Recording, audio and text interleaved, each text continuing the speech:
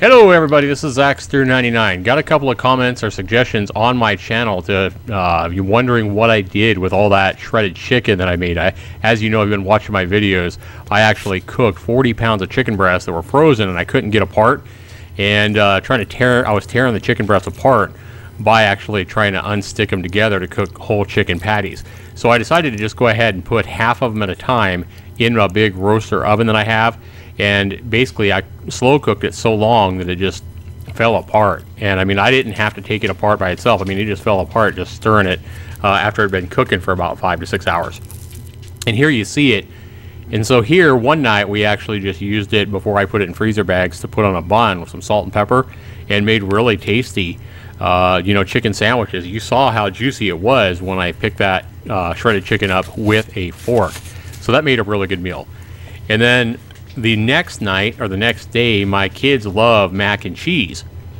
So I just took regular Kraft mac and cheese and I cooked it up, and then I added some warm shredded chicken to it, some extra shredded cheese, and then I also added some breadcrumbs, toasted bread, and then some broccoli. Some broccoli got added in as well.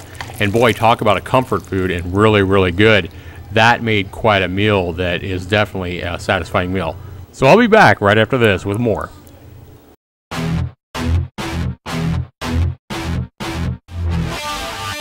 Zaxter99. Hello everybody, this is Zaxter99, just going showing you guys the last of my chicken here. This is a full pot of 20 pounds of shredded chicken. That's exactly what it looks like. Now, I didn't add any salt, pepper, or anything like that because I just want to freeze it without any kind of spices when I, thaw it out and cook each bag or whatever for dinner. In the future, I'll spice it up at that time. But look at the amount of chicken broth you have in that. But that is the last bit of, or the last half of my frozen chicken breast that was all frozen together. And I showed you guys in that first video the problem I had getting it separated. And I think I just want to go ahead and explain myself why I was so surprised by that box. And we just bought, this was on sale at the same place. This is frozen sausage patties for making breakfast. And this is what I was kind of expecting, I think, something like this anyway. Now these are frozen sausage patties, but you see that, I mean, how hard is it for them to separate them with a piece of little paper? So even though these are completely frozen, I mean, you can tell these are frozen. These are not thawed out at all. But at least you can actually get out, enough to cook for breakfast or whatever. Like that. And then you can take those. And all it takes is just separate. And all they had to do was separate those chicken breasts with a piece of paper. And then people wouldn't have that problem. But why don't they do that? I don't know. That's the problem I had, though. But this is what I was expecting. And I think this is what any human person would expect, even with a chicken breast, is a simple piece of paper between each chicken breast.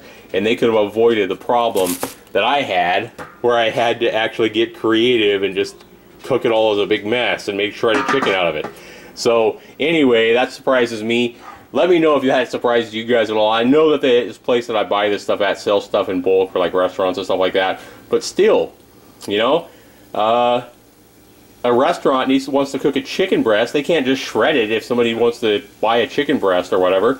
So they actually have to get it apart without shredding it. Like when I was trying to split it, I was cutting into the meat and messing it up.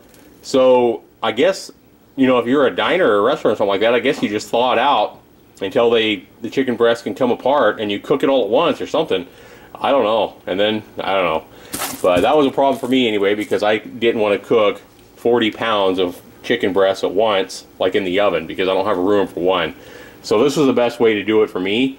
But anyway, let me know what you guys think.